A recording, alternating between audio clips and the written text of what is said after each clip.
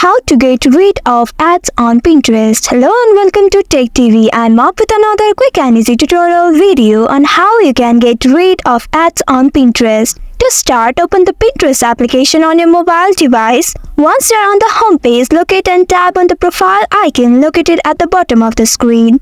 Next, click on the settings icon at the top of the screen. Within the settings menu, find and select privacy and data. Scroll down until you find the Ads About Pinterest section. Here you will see a toggle button next to it. By disabling this toggle button, you can effectively get rid of ads on Pinterest. That's it! You have successfully removed ads from your Pinterest experience. That's all for today's video. Thanks for watching till the end. If you found this video helpful, don't forget to like, share and subscribe the channel. Also hit that bell icon to get notifications on more such helpful tutorials. See you in next video. Stay connected.